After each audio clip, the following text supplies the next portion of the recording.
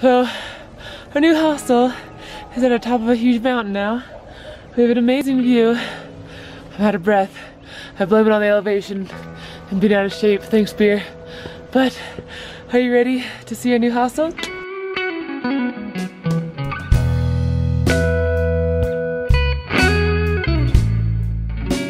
Oh, it just started raining too. Perfect timing. A little hammock, sit out chairs. We got the lobby area, front desk,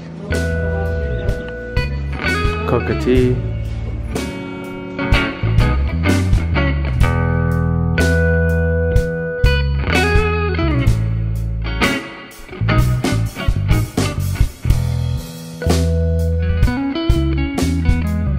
So after checking into our hostel, we went up a couple more flights of stairs, and man, we are in a great neighborhood.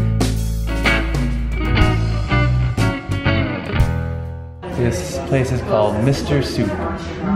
We did some research, or I did some research, obviously with food, and found that this is supposed to be the best soup place in all of Cusco.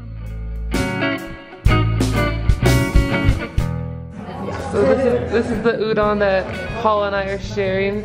They split it into 2 bowls for us so nicely. Yay, udon! Udon! Udon in Peru? Udon in Peru? This is the Tom Kha Gai, the Thai soup. Sorry if I didn't say it correctly, Jennifer. This was 22 soles, and this was 20 soles split between us. Good morning. It is like 8:30 a.m.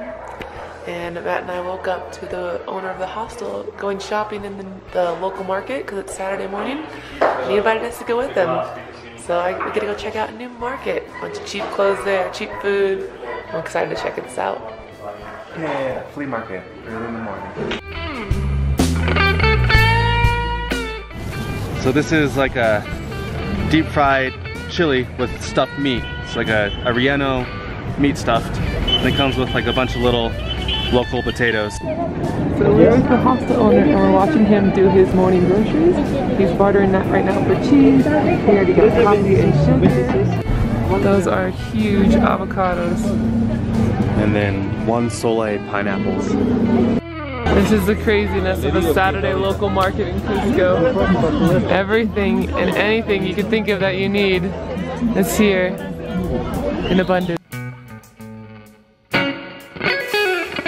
Got the Sandblast market again, and I got the peltacon boot de crino, and then the falafel, papas, and ensalada. There's tomatoes, and quinoa, and sauce, and shredded carrots, and avocado. We also got a pineapple and banana smoothie to go along with this. This is our 6 sole dish of falafel, coleslaw, and potatoes. Good lunch. Very good.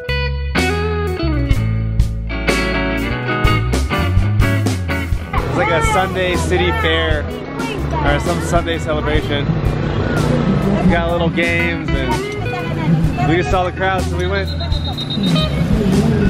It's like gambling. This is like a pop-up casino. This is roulette.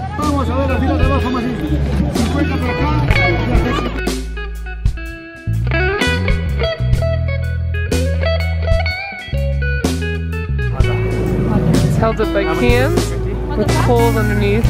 And it's anticucho and chicken. We've just been living in Cusco since, I think it's been like 9 days now. I've been spending my days going to vegan and vegetarian restaurants because my boyfriend's out hiking, doing yoga, and just really relaxing a lot. It's been great. So on days when it's raining out, we hide out in a coffee shop and catch up on our video editing and hang out. And my favorite thing to do, or one of my favorite things to do while traveling, is trying all the different coffee everywhere.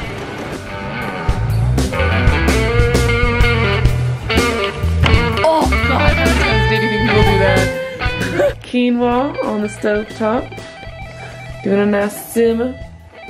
And then Matt is cooking up, or cutting up some garlic.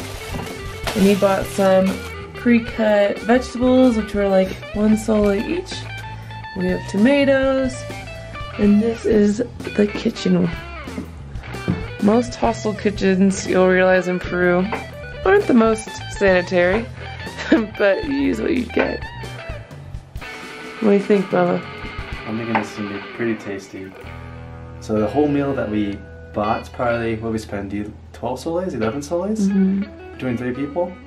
So it's definitely a cheaper way to eat.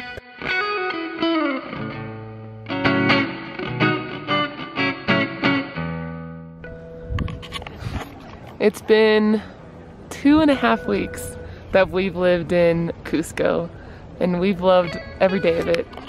Almost the whole time we stayed in a hostel called Hookah Chill Hostel, which I'll have the link for it from booking.com down below. Now we're taking a bus tonight to Puno, which was 40 soles. It's like 7 hours to get there.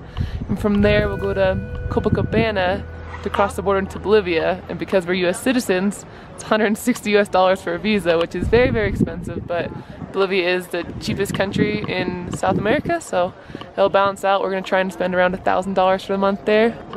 And yeah, life's been good here. I can't believe we're actually leaving. We did Rainbow Mountain, we did Machu Picchu, we did the Sacred Valley tour, we did it all. So, it's a good city. Completely recommend you coming here one day.